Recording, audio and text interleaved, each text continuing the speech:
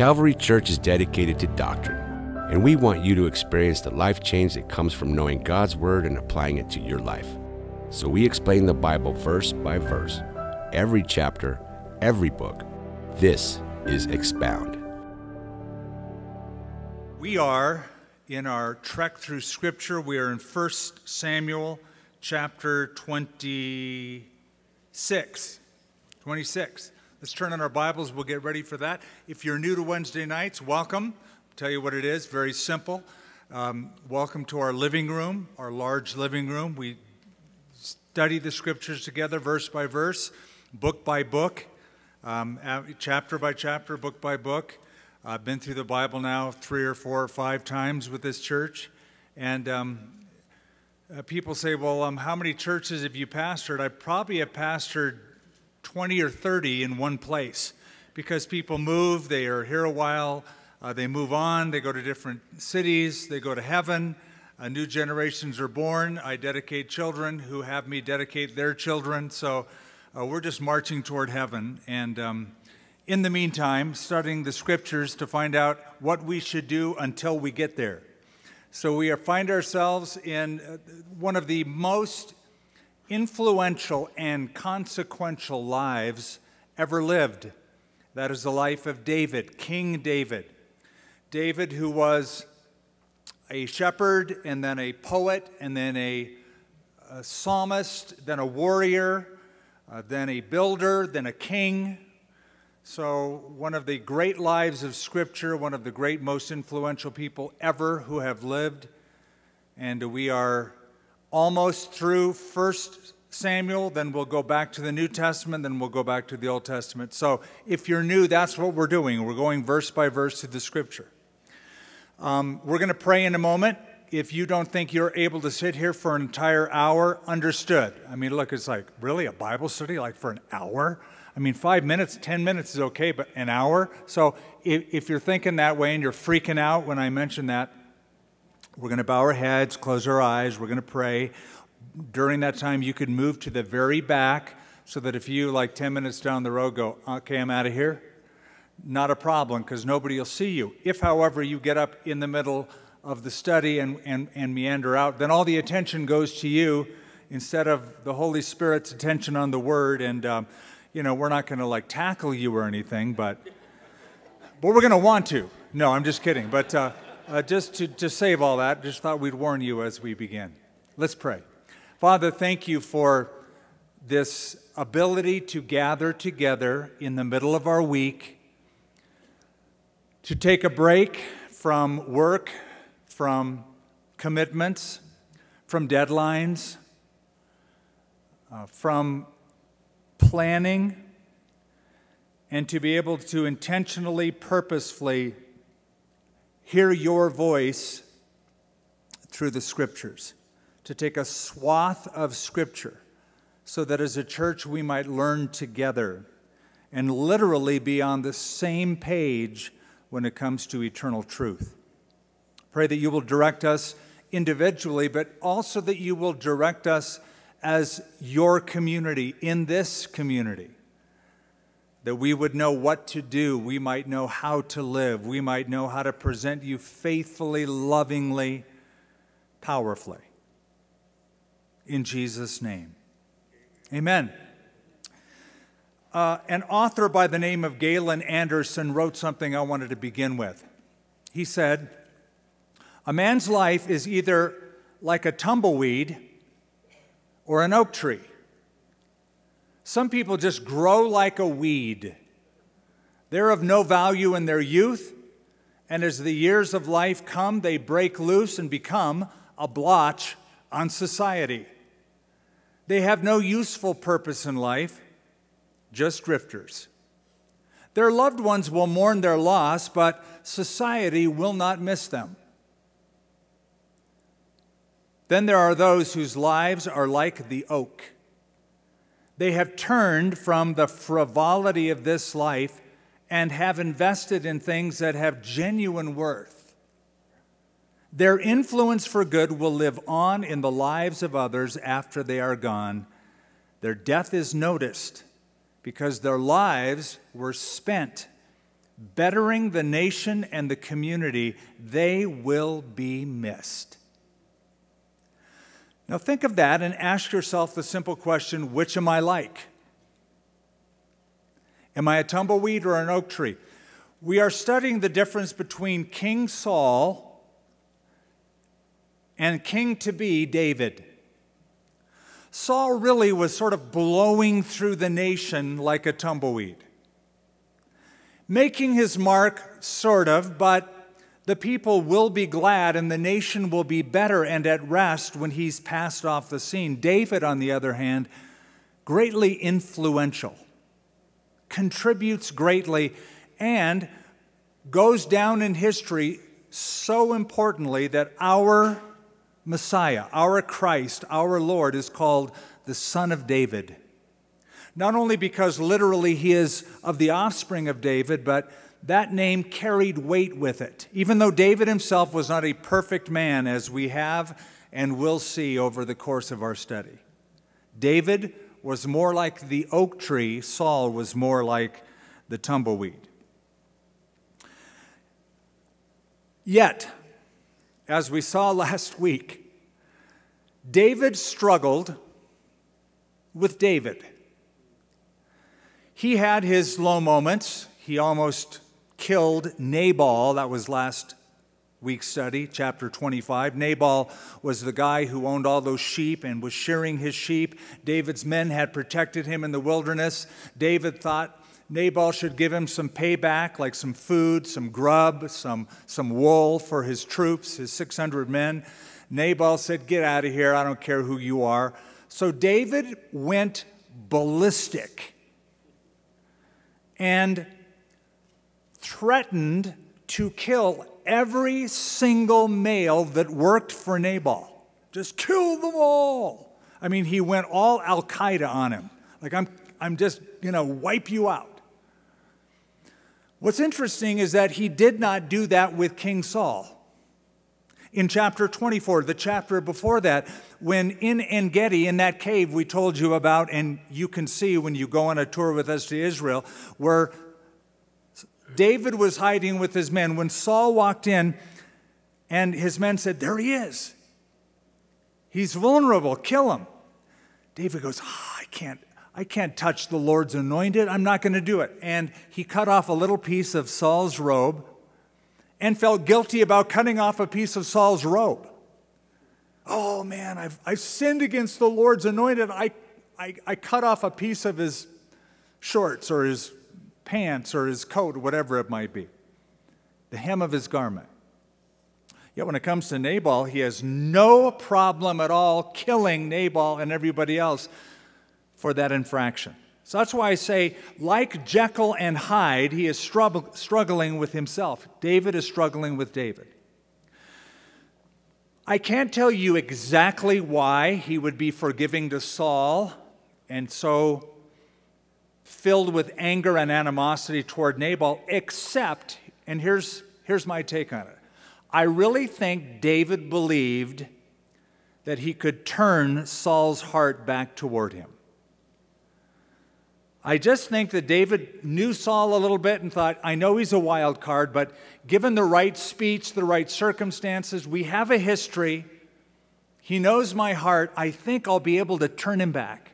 I know what his men have told him, but I think David believed that he might be able to do that.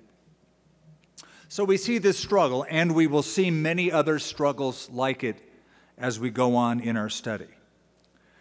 David does have a problem with anger. It even shows up in the inspired literature of the Psalms, where David will be praising God one moment, and then the next psalm will be an imprecatory psalm calling judgment down on his enemies. Lord, break their teeth in their mouth. Hallelujah. He did struggle with anger. When I was a kid, I struggled with anger. There was that time I've told you about when I came in. I was so angry at something my parents were making me do that I karate chopped the door to my bedroom and put a huge hole right in the middle above the doorknob. My dad thought that it would be good if I would remember that, so he just put a piece of white cardboard over the white door with tape over it for months. so that everybody who came inside and said, "What's the cardboard for?" "Oh, there's a hole in the door." "Well, what's the hole there for?" "Well, my son kicked it in, put a hole in it." So it's like, "Dad, get rid of the door." "Well, I didn't kick it in. You get rid of the door. You fix it." But it was there for a while just to remind me of that. Or the time my brother threw me through the front window of my parents' house and broke it while they were out on a date, and they paid to repair it. And then as soon as it was repaired, I, in another altercation, threw him through that same newly replaced window out into the front yard. So I had a history, like David did. Now, you, I think, will be happy to know, and I think you suspect, I don't have the same problem anymore. Although, when I drive around Albuquerque, right? You feel me, right? You get that, right? I get tempted. It's tough. It's hard. I want to, I want to go from the Sermonator to the Terminator, and it's an easy transition.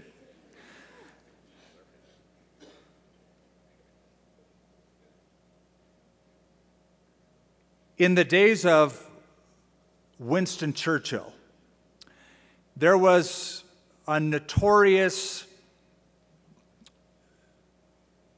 member of the parliament, the first female member of the parliament at that time, Lady Astor. And famously, they were at each other's throat. Famously, they argued with each other and slandered each other. On one occasion, Lady Astor said to Winston Churchill publicly, "Sir, if you were my husband, I'd put arsenic in your tea."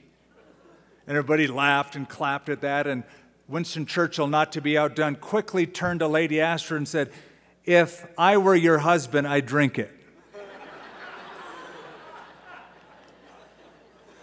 On another occasion, Lady Astor said, "Sir, you're drunk." And he was. But Churchill said, "Madam, you're ugly. And tomorrow I will be sober." So on and on it went. They got jabs at each other, and David has that in him. And we left off in chapter 25 where he wanted to do that. Now in chapter 26, verse 1, I should actually get into the Bible study by now. Now the Ziphites came to Saul at Gibeah, saying, "Is David not hiding in the hill of Hakilah, which is opposite Jeshimon?" Jeshimon just means the desert or the wasteland, somewhere in that southern portion of the land of Judah. There's so much of that desert area down by the Dead Sea and down toward Beersheba. Then Saul arose and went down to the wilderness of Ziph, having 3,000 chosen men of Israel. So 3 military companies, 3,000 in all, went down. David has 600 men. He's outnumbered 5-1. Saul brings a standing army. Now, when we left off in chapter 24, in the previous time that Saul was after David, and David had the little piece of robe that he held up, said, "See, I could have killed you. I didn't kill you." And Saul lifted up his voice and wept, "Is that you, my son David? Oh, you're going to be the next king." And basically, you're more righteous than I am. When you're the king, please be nice to my household. But now he's back. Here's the David, is still alive, still hiding, goes after him again to seek David in the wilderness of Ziph. And Saul encamped in the hill of Hakilah opposite Jeshimon by the road. But David stayed in the wilderness, and he saw that Saul came after him into the wilderness. David therefore sent out spies and understood that Saul had indeed come. So he dispatched a couple of guys who go check it out. I hear Saul's on the road. See if it's really him. They came back, "Yep, he's here. He's chasing you. He's got his men." So David arose, and he came to the place where Saul had encamped. And David saw the place where Saul lay. And Abner, the son of Ner, the commander of his army. So Saul is there. He's got his 600 men. He has Abner, his commander-in-chief of the army, his bodyguard. And Saul lay within the camp, and the people encamped all around him. That was standard procedure. You always protect the king. You got your Secret Service people around you. David answered and said to Ahimelech the Hittite and to Abishai the son of Zeruiah, the brother of Joab, saying, "Who will go down with me to Saul in the camp?" And Abishai said, "I'll go with you." First of all, I really like that David was almost brazen in his bravery. You know, here you've got 3,000 men, you yourself have 600 men, and you say to somebody in your camp, "Hey, I'm going down there alone. Who wants to come with?" You know, just like, unafraid. Now, I'm thinking most guys, I'm not going to go 2,000 to 3,000. But one of them, Abishai, goes, "I want to go. Sounds like fun. Let's go." So David and Abishai came to the people by night. And there Saul lay sleeping within the camp with his spear stuck in the ground by his head. And Abner and the people lay all around him. Now let me explain a couple of things in our text, because we could just read this through, but some people want more information, some may not, but I'm just going to give you what I've got. So you'll notice in verse 6, Ahimelech the Hittite. The reason he is named as such, Ahimelech the Hittite, is because a Hittite is not an Israelite, right? He's from another tribal group. Much like later on there will be Uriah the Hittite, who will have a wife named Bathsheba. And David will hire Uriah the Hittite in his army, and then later on have Uriah the Hittite killed. So you've got Uriah the Hittite, now you've got Ahimelech the Hittite. These were probably for hire soldiers, mercenary soldiers, special forces hired by David for the job. And then it mentions also in verse 6, Abishai the son of Zeruiah. Zeruiah was David's sister. David's sister bore 3 sons. This guy, Abishai, another guy mentioned here, Joab, another guy not mentioned here, Azael. All 3 of them, the sons of Zeruiah, will become very important in David's army as he builds his army up, but they are nephews to him, they're relatives to him.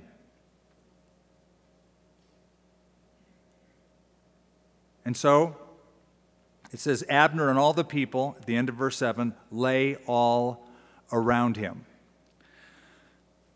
Saul is after David again, and as I was reading chapter 24 again, I was reading through some of the sections today, I was thinking this. David gave Saul a second chance. David could have killed him. In fact, his men said, "This is the Lord. He's right in front of you. He's in the cave relieving his needs. Kill him. This is the Lord. The Lord's delivered him into your hand." "Nah, I'm not going to do it," David said. "He's the Lord's anointed." So he let him escape. Now Saul was grateful and said, "David, you are more righteous than I am." That's his way of going, "Whew, you didn't kill me." So he got a second chance. What do you do when you get a second chance? What do you do when you get a second chance at life? When I was a kid, my dad was driving from Reno, Nevada, up toward our little cabin in Oregon. We got in a head-on collision. The man in the other car died instantly. My mom and dad were put in the hospital. I walked away from the accident. And I was young, but I know the Lord was speaking to me. You got a second chance. And in the months and years shortly after there, I gave my life to the Lord. What do you do when you have a second chance? What should Saul have done? Changed his way. But he didn't. He's right back at it again, and he's going to get another chance in another situation. Verse 8. Then Abishai said to David, God has delivered your enemy into your hand this day. Same theology that they had in chapter 24. This is the Lord. And we told you then that sometimes Christians misinterpret events as being from the Lord, or this is the Holy Spirit, or this is God doing this, when David doesn't really read that as the Lord delivering him into my hands, but an opportunity for me to get a message to him in a very creative way. But Abishai said, God has delivered your enemy into your hand this day. Now therefore, please let me strike him at once with the spear, right to the earth, and I will not have to strike him a second time. David, I'm a good shot. One blow. Just give me one shot at it. I'll make sure he gets the point. And David said to Abishai, do not destroy him. For who can stretch out his hand, here it is again, against the Lord's anointed and be guiltless? David said, furthermore, as the Lord lives, the Lord shall strike him. Or his day shall come to die, or he will go out to battle and perish. Interesting. He's ready to off Nabal and all of his sheep-shearing buddies. But when it comes to this king, he goes, nope, I'm not going to be the instrument through which he ends his life. It could be that he'll die of natural causes. It could be that he's in a battle and he will die. And by the time we get into chapter 31, that's what we will see happen. It'll be the final battle with the Philistines that Saul will have, and Saul will be killed on Mount Gilboa in that battle. Verse 11, the Lord forbid that I should stretch out my hand against the Lord's anointed, but please now take the spear, that's his spear, and the jug of water, that's his canteen, that are by his head, and let's go. So David took the spear and the jug of water by Saul's head, and they got away, and no man saw it or even awoke. Now, when you read that, if you don't finish reading the verse, it doesn't quite make sense, because even if you tiptoe into a camp, an army where people are sleeping, when you start pulling spears out of the ground, that'll make some kind of a noise. Your rustling is going to make some kind of a noise. You're lifting up a water jug, it'll make some kind of a noise. When I was years ago living on a kibbutz in Israel, I was with a buddy who was a roommate of mine. He was a physician in Orange County, and we were sleeping on the beach down in the Sinai Peninsula in a place called Sharm el-Sheikh. And there were Bedouins who would come through the camps at night. We didn't know this. We were sleeping on the beach, and he had his head on his backpack, and that was his pillow. Got up in the morning, looked around. Dennis's backpack was not under his head. It was strewn, it was cut open, and all the contents strewn on the beach. His wallet was taken, his passport was taken, all his cash was taken. And what they told us is that Bedouin thieves frequent the area, and no doubt pulled out the backpack and ripped it open and took the stuff and left. And we looked at each other like, yeah, but we didn't feel anything or hear anything. How did that happen? Well, what you're about to read didn't happen with us, but it did happen with Saul. So look what it says at the end of verse 12. For they were all asleep because a deep sleep from the Lord had fallen on them. Now that explains it. They're in Saul's camp. They pull the sword out. They get the jug of water. Nobody wakes up because the Lord put them into a deep sleep. You know the Lord can give you a deep sleep. If you struggle with it, you may want to consider asking the Lord to put you not into a detrimental sleep where somebody will steal your sword and jug of water, but you get the point. The Lord's in control of those things. The Lord gives his beloved sleep. David will later write in the Psalms. He gives his beloved sleep. By the way, it's the same wording that we read in Genesis chapter 2 when it says, the Lord caused a deep sleep to fall upon the woman, and the Lord took a rib and fashioned, or deep sleep upon Adam and took and fashioned Eve, a woman. The Lord caused that deep sleep in both places. So verse 13, David went over to the top of the other side, stood on the top of a hill afar off, got a distance, a great distance between them. They were social distancing at that time for a real threat, their lives. And David called out to the people and to Abner, the son of Ner, saying, "Do you not answer, Abner?" David yells out. Then Abner answered and said, "Who are you?" calling out to the king. Now you got to picture the scene. David is afar off at a safe distance.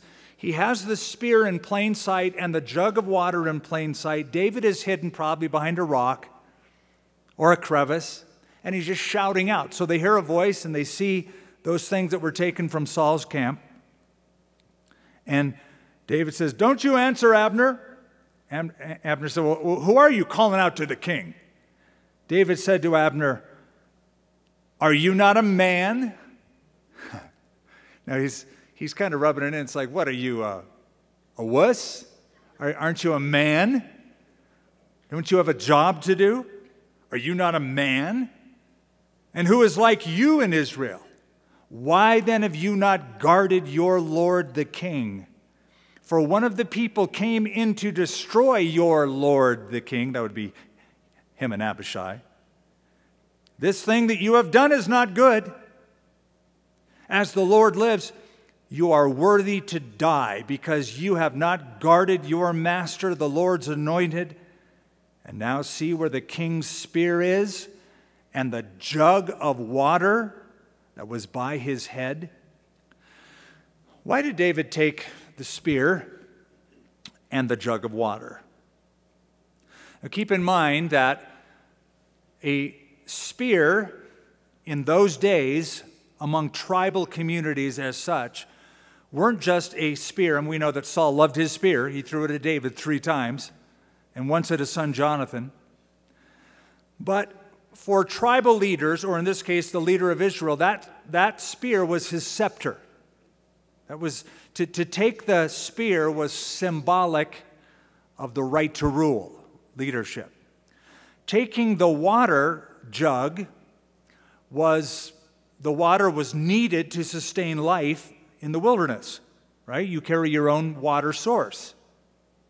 So what David is saying is, I have the right to rule because I was anointed by Samuel, the prophet, and I have the power to take your life. It's a very, very symbolic move, those 2 items that were displayed before Saul and his chief CIA guy. Then Saul knew David's voice. Abner's going, "Who are you?" Saul knew. He recognized that voice. Saul knew David's voice and said, "Is that your voice, my son?" That's how I'm picturing him do it. Because remember I told you before, he's addled. He's not right in the head. He's schizophrenic. He loves David, I'm going to kill him. Oh, I love David, he's the best, I'm going to kill him. So he's back and forth. He's just unpredictable. "Is that you? Is that your voice, my son David?" And David said, "It is my voice, my Lord, O king." And he said, "Why does my Lord thus pursue his servant? For what have I done? Or what evil is in my hand? Now therefore, please, let my Lord the king hear the words of his servant. If the Lord has stirred you up against me, then let him accept an offering." Now stop there for a moment. Isn't it interesting that David won't touch the Lord's anointed, won't kill Saul, and here even says, you know, it's possible that the Lord has raised you up against me. He has stirred you up. And if it's the Lord that has stirred you up, then let me know so I can get right with God. I'll go make the appropriate sacrifice. I'll get my own heart, my own life right with God. But later on, keep this in mind, because later on, when David is king, and there's a coup because of his son Absalom, and David has to flee the city, and David goes out of Jerusalem and goes up to the Mount of Olives, and then gets out of town. There's going to be a guy named Shimei. Shimei will curse David to his face. Just, it'd be the equivalent of Twitter, but they would do it face to face. They'd have at least enough guts to do it face to face. They would unload, and he just unloaded. You're this and you're that, and you deserve it. And interestingly, Abishai was also with David on that occasion. And Abishai says the same thing. Let me at him. I'll kill him. One blow. David goes, nope. Don't touch him. It could be that the Lord has raised him up to say those things to me. And he lets it go. He forgives it. So keep that in mind.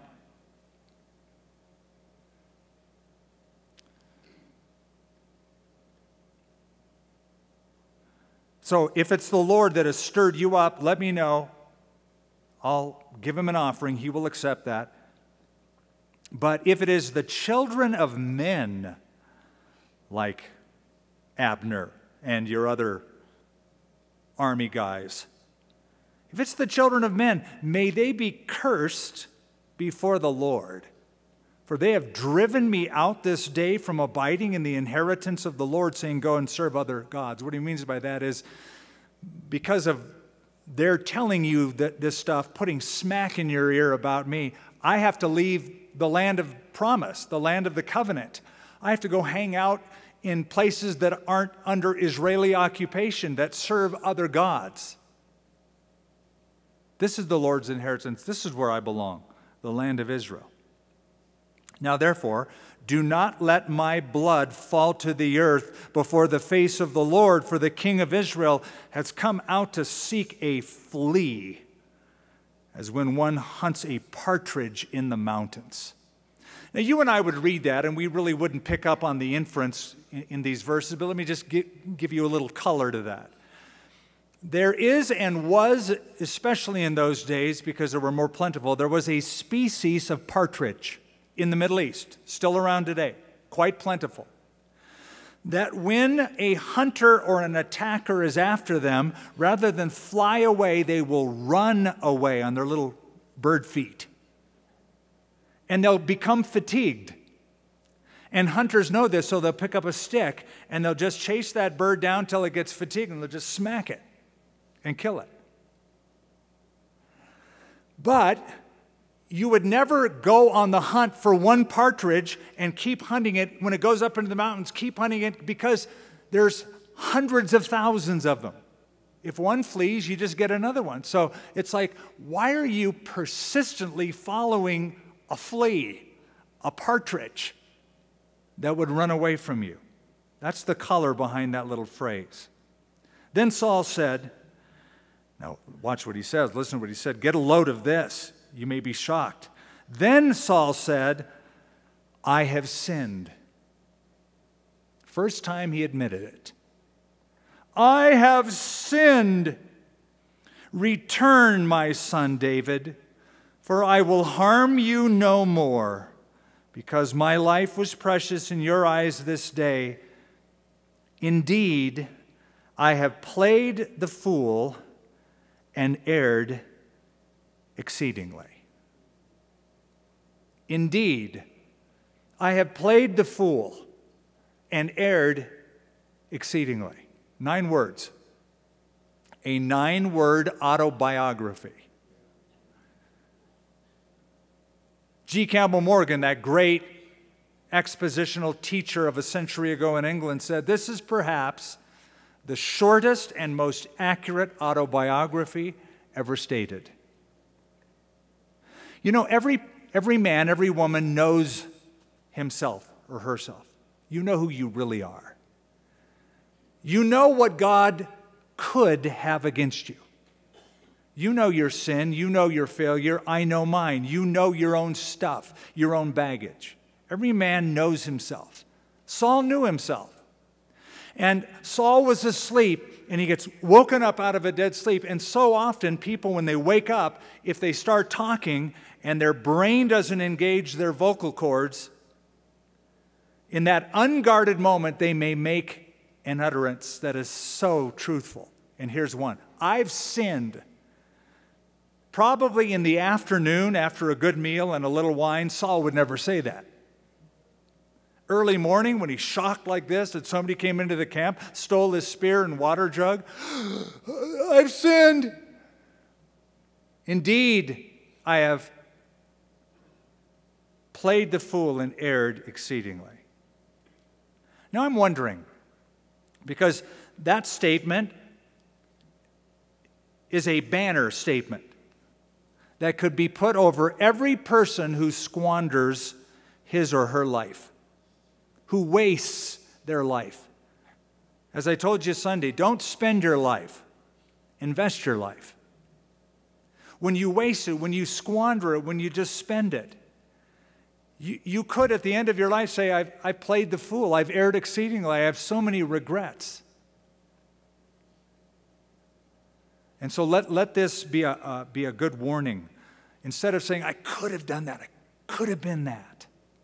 Just say, I will, by the grace of God and the power of the Holy Spirit, be that, do that, accomplish that. And David answered and said, here is the king's spear. Let one of the young men come over and get it. May the Lord repay every man for his righteousness and faithfulness, for the Lord delivered you into my hand today, but I would not stretch out my hand against the Lord's anointed. And indeed, your life was valued much this day in my eyes. That's another rub at Abner. He said, Abner, where are you?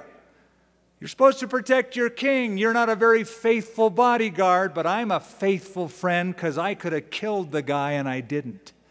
And he's reminding that of Saul in this particular verse. Indeed, as your life is valued much this day in my eyes, so let my life be valued much in the eyes of the Lord, and let him deliver me out of all tribulation. Then Saul said to David, may you be blessed, my son David. You shall both do great things and also still prevail. So David went on his way, and Saul returned to his place. Now listen to the speech that Saul is making. I've sinned, I've erred. Oh, blessed are you, David. It's beautiful. It's heartwarming. Question, is it real? May have even been accompanied with tears. Oh, man, forgive me, man, I've blown it so much. Okay. That's great. That's awesome. You emoted, dude. Awesome. Saul, good show. But that's different than repentance. Remorse is not repentance. So Paul the Apostle will write to the Corinthians in chapter 7. He goes, I'm not glad that I made you sad. I'm glad that the sorrow produced repentance. For godly sorrow worketh repentance, or produces repentance. That's why I'm glad. Judas was remorseful, but not repentant. Peter, who denied his Lord, repented. And Jesus restored him and used him again. So I love his speech. It's beautifully done, but there's no true repentance. By the way, these are the last words Saul and David will ever say to each other. They'll part ways for 16 months, and after 16 months, there will be a battle with the Philistines on Mount Gilboa, and Saul and his son Jonathan and his son Malchishua, they will die in that battle, as we will see in just a few weeks. So it says Saul returned to his place. Now, during this time, or after this time, David wrote a psalm. And wouldn't you like to see that psalm? I knew you'd say yes. So Psalm 54, I'm turning there. You can find that quite easily. It's a very, very short psalm, just a few verses. But you will notice the introduction to Psalm 54, to the chief musician with stringed instruments, a contemplation of David, when the Ziphites went and said to Saul, "Is David not hiding with us?" So here's the background. We just read it.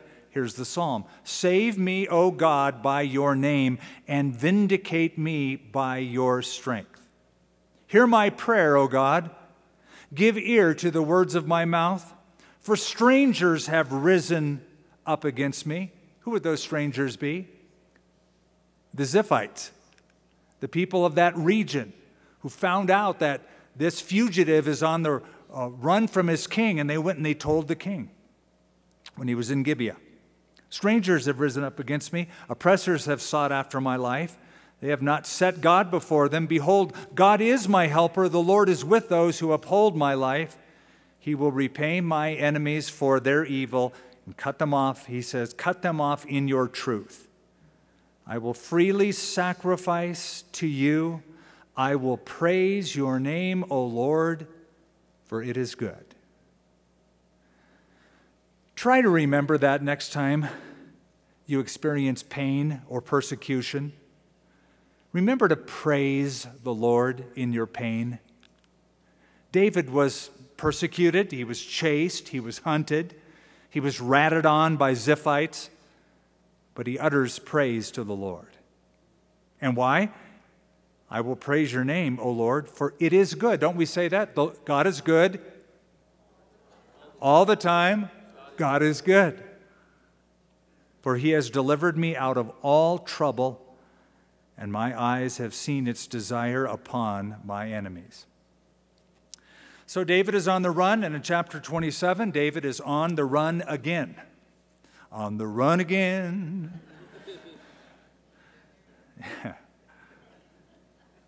David, verse 1, it's a short chapter, so we'll make it through. Only 12 verses, so take heart as I begin this chapter. David said in his heart, not always good. I'll tell you why in a minute. David said in his heart, now I shall perish someday by the hand of Saul.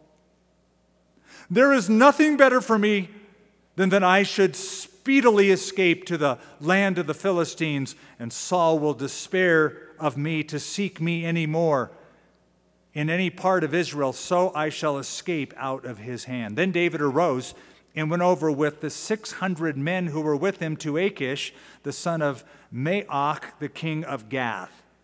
So David dwelt with Achish at Gath, he and his men, each man with his household, and David with his two wives, Ahinoam the Jezreelitess, Abigail the Carmelitess, Nabal's widow. And it was told Saul that David had fled to Gath, so he sought him no more.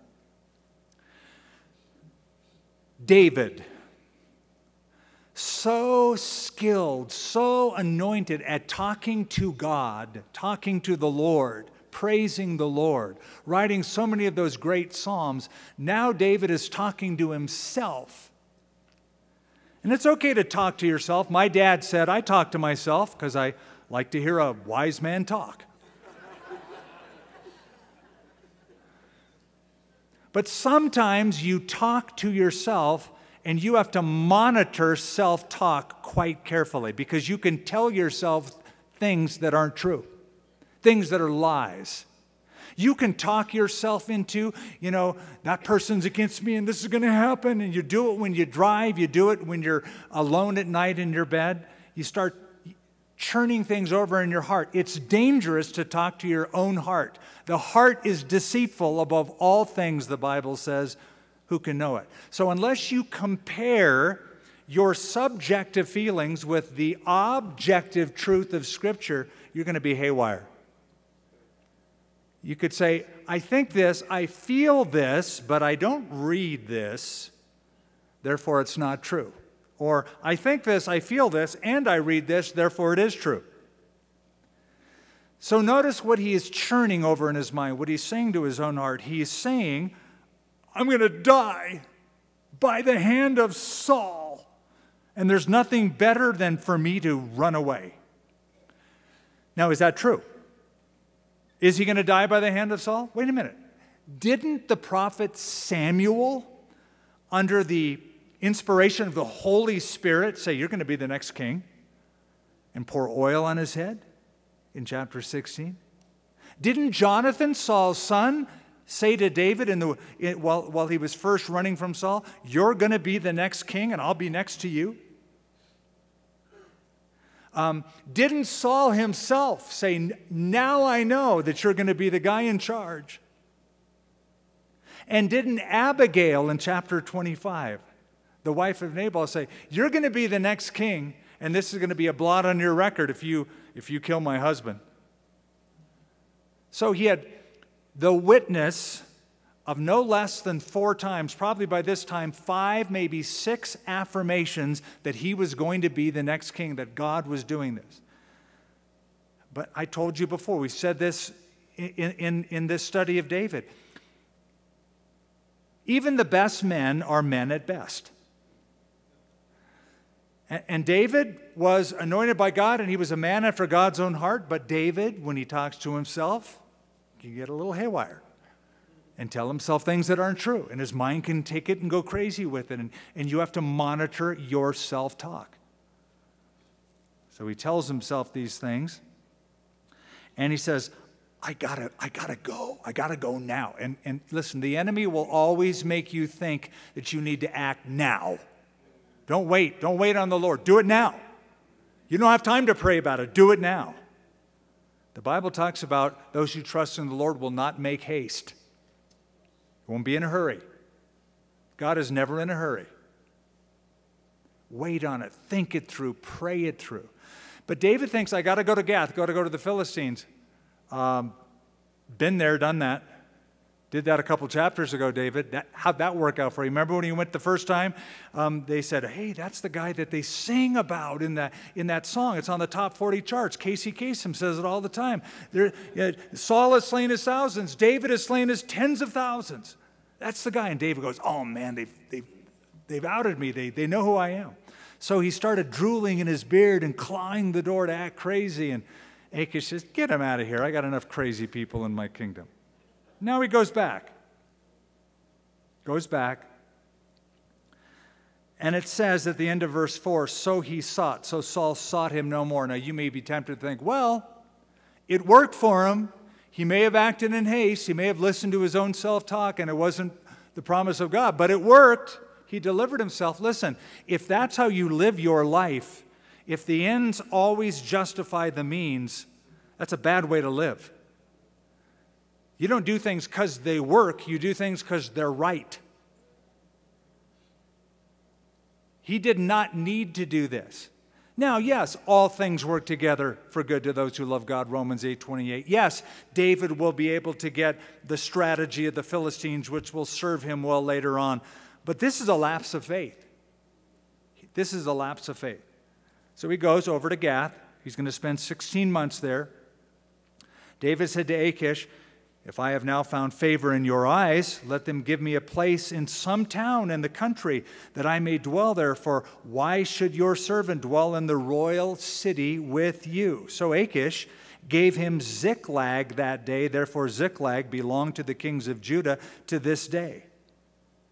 Now the time that David dwelt in the country of the Philistines was 1 full year and 4 months.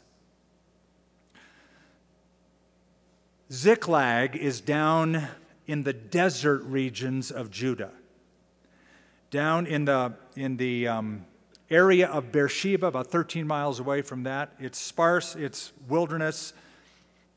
It's far away from the main population of the Philistines. I've told you this before. By the time we get through 2 Samuel, you'll have these memorized. There are 5 Philistine cities principally that gave the Israelites problems. Gath, that's their capital. That's where Goliath was from. That's where the king Achish is. That's where David goes. Gath, Gaza, Ekron, Ashkelon, Ashdod. Those 5 cities were sort of in the same region, but Ziklag is far, far away, which means that's good because David can come and go and nobody will really have eyes on him. He becomes like a vassal state to the king, to King Achish, to the Philistines. So he gives him Ziklag. David's there 16 months. Verse 8, David and his men went up and raided the Geshurites, the Girzites, the Amalekites, probably the termites as well, and the turn out the lights. All of them were in that area. These are tribes of Canaanites that have been there a long time. For those nations were of the inhabitants of the land from of old, as you go to Shur, even down to the land of Egypt. So in those southern areas, these tribal peoples were common enemies of both Israel and the Philistines. So he's down there conducting raids to get rid of them, which would serve the Philistines, but it would also serve the Israelites. So what David is doing during this time is taking care of some of the little enemies that would be a pain to Saul and would be a pain to David later on, because they haven't really been dealt with. So he deals with the little guys, the little enemies. Or the words of Solomon, beware of the little foxes that spoil the grapes. So he's taking care of these little tribes. Verse 9, whenever David attacked the land, he left neither man nor woman alive, but took away the sheep, the oxen, the donkeys, the camels, and the apparel, and returned and came to Achish. And Achish would say, where have you made a raid today? And David would say, against the southern area of Judah, or against the southern area of the Jerahmeelites, which is a little tribe associated with Judah, or against the southern area of the Kenites. Quick FYI, Kenites were a buffer group. The people of Judah made a pact with them, an agreement with them, that the Kenites, who they were friendly with for generations, would be in that area to protect Israel. So they were in that area. David would say, verse 11, neither man or woman alive of Gath, alive, to bring news to Gath, saying, lest they should inform on us, saying, thus David did. And so it was. His behavior all the time he dwelt in the country of the Philistines. So Achish believed David, saying, he has made his people utterly abhor him, therefore he will be my servant forever. So you get the picture. David goes and deals with these tribes whose mutual enemy is the Philistines and Judah. He's taking care of them, but when the King Achish said, what have you been doing? He goes, oh man, I've been taking care of those people from Judah. So he's lying to him. Again, this guy is out of the will of God, in the flesh, not trusting in the Lord, trusting in what his head told him to do, taking matters in his own hands. And again, completely out of the will of God. By the way, what's interesting about this chapter is God is not mentioned in it at all. And you might say, well, you said that Sunday when you went through the book of Esther, God wasn't mentioned there. Yeah, but he is the main character in that book, even though he's not mentioned. He's not the main character in this chapter. He's mentioned in all the other chapters around it. This chapter, the name of God is absent, because he's really absent from David's thoughts, from David's life. David is not seeking the Lord. Verse 12 closes it. I just want you to notice it, and then I'll make application. The king, the Philistine king, says about David, he has made his people utterly hate him. Now, that's not true. The Israelites love him. Saul has slain his thousands. David is tens of thousands. He was a national hero. The people loved him, and you'll see that in 16 months when they anoint him king in Hebron. They loved him. He goes, man, David doing this for me means he's just making them hate him more. So they utterly abhor him. Therefore, he will be my servant forever. Now, that's not true either. David will be the next king of Israel. He will not be the servant of the king of the Philistines forever. I am belaboring this because the devil says that to people every day. I've got you on my side. You will be my servant forever. Prove him wrong tonight. If you've not given your life to Christ, surrender your life to him tonight. Defect from the kingdom of darkness. Defect from the grip of the enemy, your enemy, my enemy, the enemy of our souls, Satan. Defect and get on the right side and serve the Lord. And if you've wandered away from the Lord and the enemy says, now I've got you again, not letting you go, this addiction, I'm going to hold you down. Don't listen to it. Don't believe it. Prove him wrong. In a moment, I'm going to give you that opportunity. Let's pray. Thank you, Lord, for these two incredible, insightful chapters of a man who became, though flawed, an influential oak, versus a man who just blew through history, wreaking havoc as he went, more like a tumbleweed than anything else, King Saul. Thank you for the lessons we have learned and gleaned, and I pray for those who may be here in our auditorium tonight. I know many more are joining us on the radio and by social media. But Lord, you have brought some tonight who need to come back home because they've wandered away. They've run away from you. They've gotten under the grip of Satan maybe once again, or some area of the flesh once again, like Paul sang in that song just at the beginning of our service. Sinners are crooked. We're all crooked. Only you can straighten us out. Only you can fix what is bent and what is broken. But you can do it, and you can do it utterly, and you can do it for everyone absolutely. And so we pray, Father, that those who need your touch, who've wandered away and need to come back home and rededicate their lives, or need to come to Christ for the first time, though they've been religious or they've believed in their head that you exist, they've never turned from their sin. They've never repented. They've never surrendered to you. I pray they would do it in this setting, in this living room, in this place. So with our heads bowed, our eyes closed, if you need to come to the Lord for the first time or come back to the Lord and you're willing to do so, I want you to raise your hand up in the air. Just raise it up so I can notice your hand. And I'll pray for you as we close this service. In raising your hand, you're just saying, Skip, here's my hand. Here I am. Pray for me. Include me. I'm going to come back home, or I'm going to come to Christ for the first time. God bless you, right over here on my left. Who else? Right up here on my right. Again, you could be, I grew up in a church. I grew up in a religious home. I knew the language, I knew what they did when they went to church, but I had never personally surrendered to Christ. I think some of you are here for this reason tonight. Who else in this room would want to do that? Just raise your hand up so I can see it. You could be in the balcony, you could be in the family room. God bless you in the family room. Yep, you could be outside. I have pastors every week say, there's people out there raising your hand. If you're outside watching on the screen, there's probably 100 or so of you out there. Raise your hand up. A pastor will acknowledge you right where you are. God bless you, sir, toward the back. Father, I pray for all of these.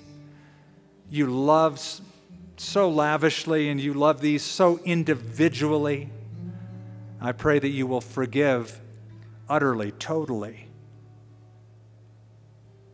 Let these know how precious they are in your eyes. In Jesus' name we pray. Amen. Amen. Let's all stand to our feet. As we sing this last song, I saw hands go up to my left, to my right, toward the middle and both sides in the family room. I'm going to ask you now to get up from where you're standing, find the nearest aisle, or come through the doors of the family room. We'll let you out and let you over. If you're outside, we're going to bring you in. I want you to step forward out of where you're standing if you raise your hand and come right up to the front. I'm going to lead you in a prayer to receive Christ as Lord and Savior. Come right now. Come on, let us encourage you as you come. You raise your hands up, you get up and come. Come and join the family. Come and join the celebration. Here I am, Lord, standing boldly Yes, before your throne. stand right up here. Give thanks unto you that I'm worthy to be called your own. You lifted me from darkness. Into light of your Son, so I could be one with you. Come right on up. Come all the way up to the front. Just stand right up here. I'm going to lead you in a prayer in just a moment. If you're in the family room, we'll let you through those doors. I saw a couple different people.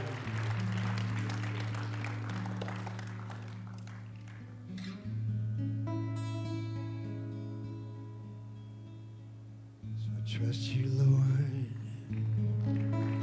It's all in your hands. All I want is to serve you. I will make no demands, for I know that you're faithful by the word that has been done by your Son. Awesome. Yeah. So I could be one with you. Those of you who have come forward, I'm going to lead you in a prayer, okay? I'm going to say a prayer out loud. I'm going to ask you to say these words from your heart. Mean them as you say them. This is you giving your life to Him. You're giving your life back to the one who gave you life to begin with. So say, Lord, I give you my life. Say that. I know that I'm a sinner. Forgive me. I believe in Jesus. I believe He died on a cross, that He shed His blood for me, that He rose again for me. I turn from my past. I repent of my sin. I turn to Jesus as my Savior. I want to follow Him as my Lord. Help me in Jesus' name. Amen. For more resources from Calvary Church and Skip Heitzig, visit calvarynm.church. Thank you for joining us from this teaching in our series, Expound.